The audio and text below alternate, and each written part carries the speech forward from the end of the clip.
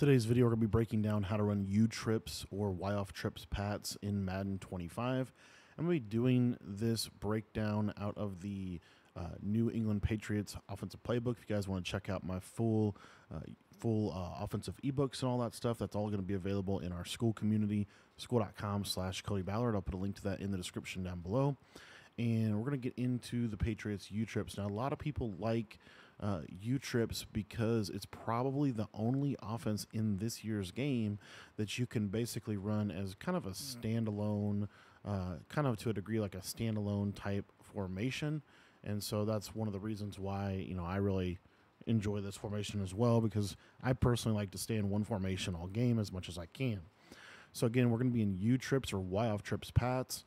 And for this offense here, the audibles that I like to set are curl flat, Y option wheel, slot out, and Y out. And then we're going to be consistently coming out in the play, tight end whip. And there's just a lot of really unique routes in U trips that you don't have in other formations, one of which being these sharp cutting post routes, which in my opinion are probably one of the best ways to be able to beat man coverage in this year's game. So I want to start out with my favorite play and also one rule. The main the main rule for U trips is that you want to run this with your trips to the wide side of the field. So if the ball is on the left hash, as you see here on the left hash mark, we want to run this with our trips to the right. But if the ball was over here on the right hash mark, we would not want to run our trips here because you see how compressed it is. What we would want to do is at our play call screen, we would want to flip our formation. And then what you're going to see here is that when we do that, our alignment is going to be kind of what we want. All right. So for the remainder of this video, I'm going to run everything on the left hash, but just in general, do note that you're going to be flipping the formation to the wide side of the field consistently in this offense. Now we're going to be showing a lot of different combos out of this. There's so many things you can do with U trips. And one of the most important things about U trips is the spacing that it allows. It makes it difficult for switch sticking, and there's just a lot of value in this formation. So the first play that I want to show you is this play, tight end whip. This is my favorite play in the formation because it has a stock whip route to the tight end. It has two sharp cutting post routes, and then you can kind of create around this. So what I like to do as far as my first setup is we're going to flat this solo receiver and put the running back on a streak. This is a little two-man game that we can run to attack the defense horizontally, and then I also like to flat my slot. So we have a flat zig combo on the right, and we have a flat streak combo on the left. So these yellow zones are really going to get stressed within this, and a lot of times we're going to hit this tight end. This tight end route is typically going to have to be usered. It's just very difficult to defend this tight end route. I'll show you something that they will do on that right side, but I just want to show you again. Like, this is a shaded down hook curl. Doesn't really matter. You see I'm able just to consistently throw that again and again and again. And then if they're not shading, like let's just say you're just playing like stock cover 4, stock cover 3, then you're going to see here, it's going to basically be the same result. That hook curl shoots out. I don't know why this happens in trips formations this year, but the hook curl basically almost plays like a curl flat defender. And then the other thing that I want to show you is, let's say that they like shade down and outside. So this is going to try to get that hook curl to carry that whip a little bit more. Down and outside shade doesn't really change anything. As you see, I'm able to throw this consistently. Now, the one thing that they can do, and I'll show this is kind of a little bit of an advanced adjustment, but I will show kind of what you can do here, is you can put your hook curls on 5. And when you do that, you really have one of two coverages that you can try to use. The first one is going to be just the same thing. It's that shaded down outside. It could be a cover 3. It could be a cover 4, but in general.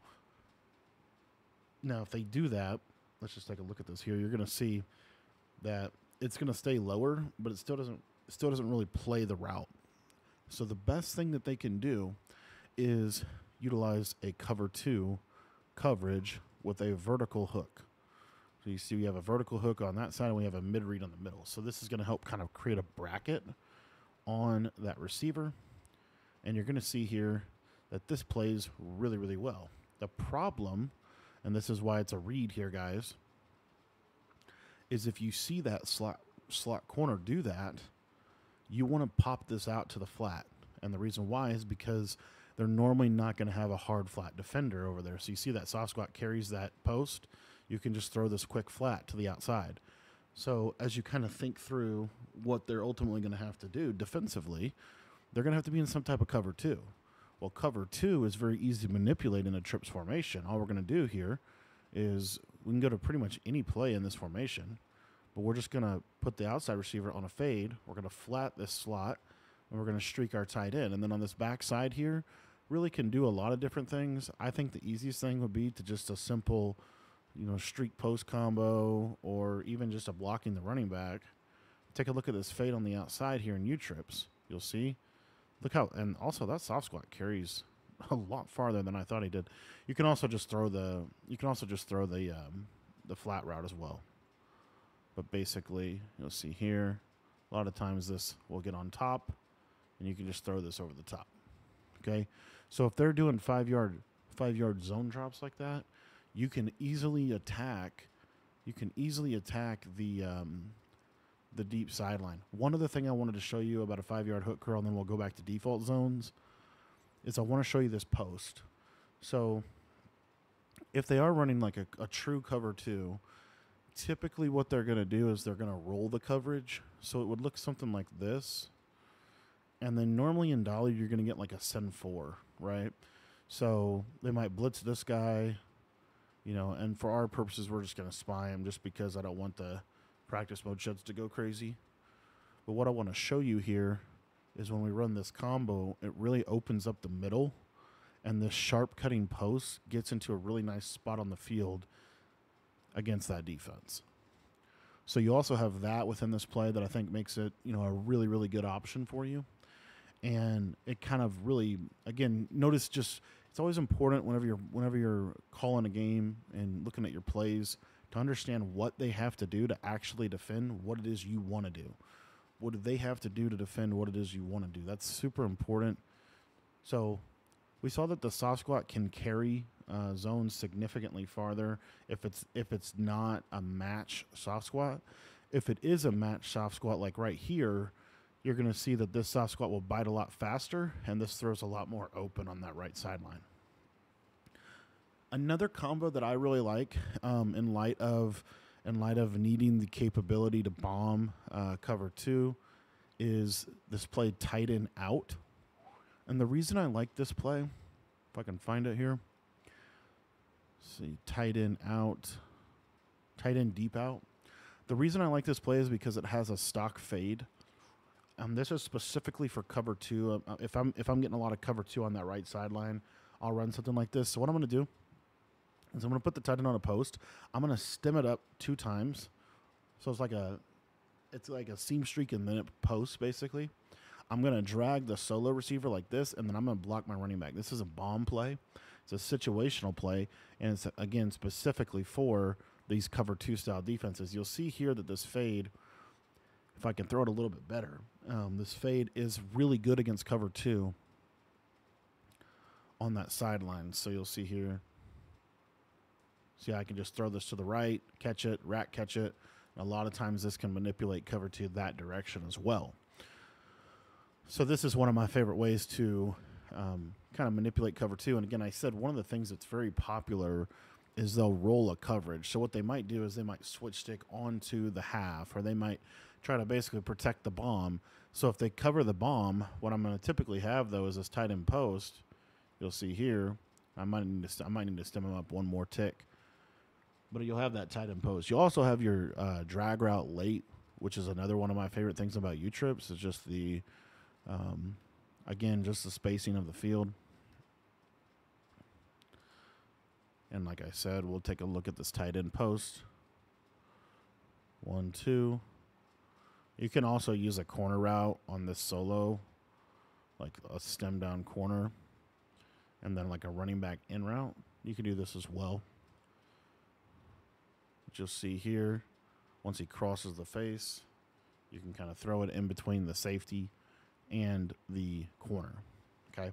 So that's something that I like to have. So what we want to try to do as much as we can is we want to try to force them into just basic cover 4 drop, basic cover 3, because cover 2 is probably one of the more effective coverages against this formation, but it doesn't necessarily mean it's the best. So another way that I'll manipulate cover 2 is, again, we're just trying to really take advantage of these soft squats because we want to force them to have to basically not have a soft squat. So what I'll do it doesn't have to be out of tight end whip. I'll do it out of Y option wheel because it's already kind of set up.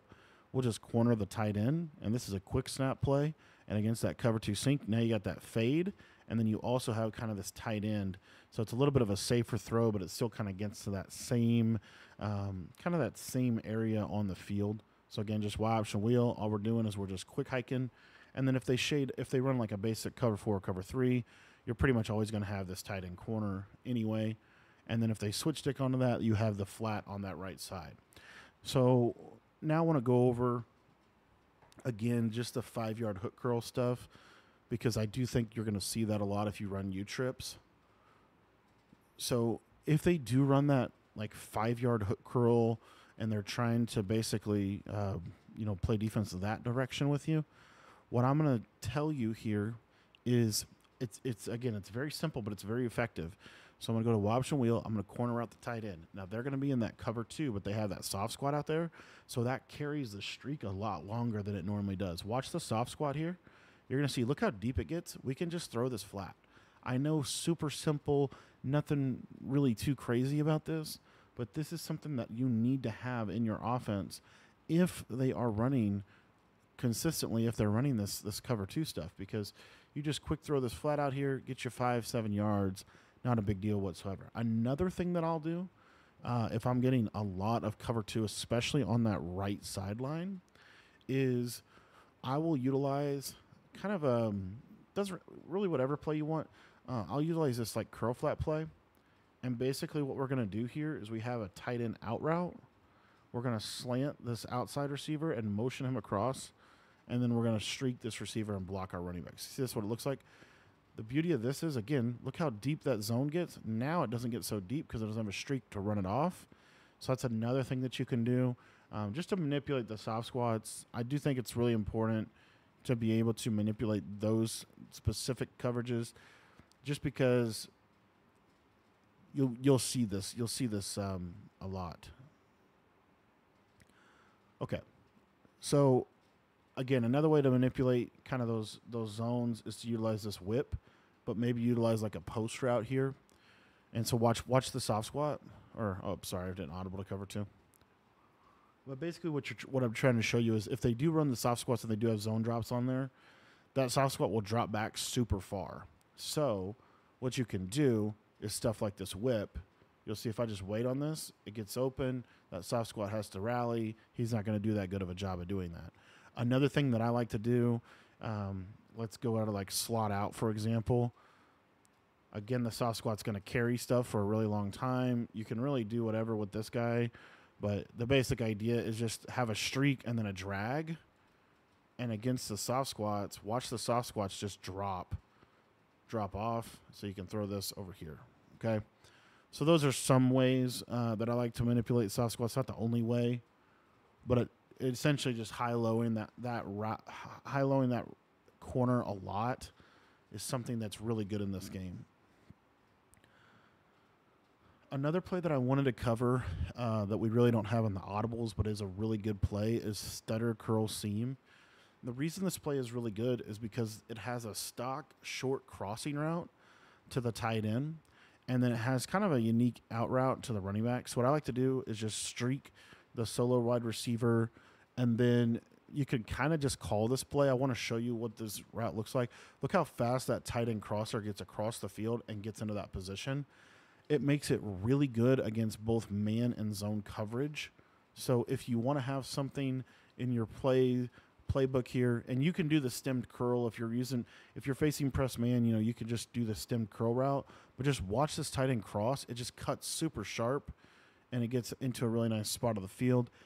You don't have that route anymore in your arsenal as of right now, so being able to utilize that I think is helpful, and it just really does a good job of putting cover 3 in a lot of conflict offensively, right? And again, you just streak this guy if you want to have really whatever you want to do on this right side. One of my favorite things is a flat and a comeback. And the reason why is because we get so much cover 2 in this offense. And take a look here at that comeback route. Really, really nice spot of the field. Another thing that you can do in U-trips is you can throw speed outs. So speed outs are, you can do this out of really any play, but have a streak, have a speed out here. If they're playing cover 3 or cover 4, the speed outs are really good. If they're playing cover 2, speed outs are not as good. But you'll see here, whoops, I need to shade down too. And again, if they're not shading down in U-trips, I mean, your check downs are just, they're always going to be available to you. But you see how I can just throw this to the sideline pretty consistently. So these are some of my favorite plays from U-trips. Let's see if I have any others that I want to go over. Oh, yeah, I forgot I did want to cover this one. Y-option wheel is really good because you have this running back wheel route and this post. So you have this setup right here, which is really effective. You just quick hike it and go. This is really good against man. It's really good against zone. Of course, I throw right at a linebacker. Should have waited a second. If they do run man coverage on you, you want to be in something like a Y-option wheel because these sharp cutting posts are the best, in my opinion, they're the best man-beating route in the game next to auto motion. One of the other things you want to be doing if you have U-trips is you want to be using auto motion. So one of my favorite setups is out of Y-option wheel. And basically, we're just going to flat the slot receiver. We're going to streak our tight end. And then we're going to drag this outside. So see, it looks like this. It's just a simple high-low read in the middle of the field. But you see, look at the bumping that occurs. That wheel route can beat man coverage. Kind of super effective against man. And then you also have really nice spacing against any kind of zone coverage. Another thing about this combination here is oftentimes the post can kind of get into a really nice spot against cover 2. And that was a cover 2 right there. And you just see how it's really hard for cover 2 to be able to consistently defend this. Another one of my favorite plays, a super simple one, but this is curl flat. And the reason I like this play is primarily just for this corner route on the right side. Of course, I snapped him just a little bit too early. But this is for like cover 3, cover 4 on that side. I'll show you one other really cool thing you can do with U-trips that you really can't do in a lot of formations. But if I get curl flat, we'll just streak this guy. You can also just stem him up. But watch this. You just high-low this flat defender.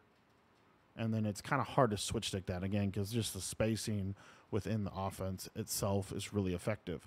Another thing that you can do out of U-trips that is really good for cover 3, cover 4, could even be good against cover 2, is basically a double streak.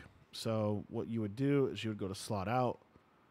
You're going to streak your slot receiver, and then I would drag the tight end block the running back like this, and then you're just going to snap him right before he sets his feet. And you'll see how you can just kind of throw this to the outside because of the way zone plays in this game. It's really hard for them to actually defend that. And then if, let's say, they run like cover 2 on that side, if they run cover 2 on that side and you run this play, then you're going to either hit your slot streak or you can hit your tight end coming across the middle of the field. So that's one of my favorite ways to use slot out. You also have this kind of unique post and slot out that is kind of cool. If they are running like a cover 2 coverage, this fade route can sometimes be thrown to the left side. There, and there you kind of see what I was doing. So essentially what happens is when you run this glitchy fade route to the short side of the field, this is really good.